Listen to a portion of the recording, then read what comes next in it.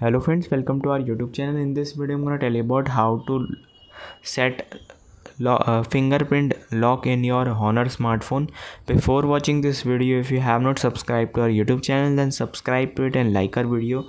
So let's start friends. First you have to click on biometric and password, then click on fingerprint ID.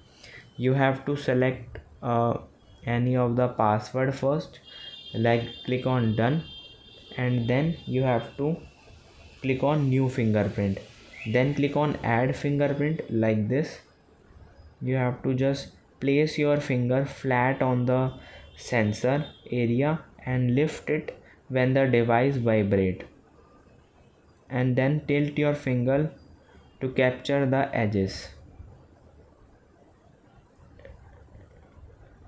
And friends, you can see the enrollment is successful and fingerprint 1 is added. You can see this is how you can unlock it. I hope you like this video. If you like this video, then subscribe to our YouTube channel for more helpful tips and tricks videos. See you next time.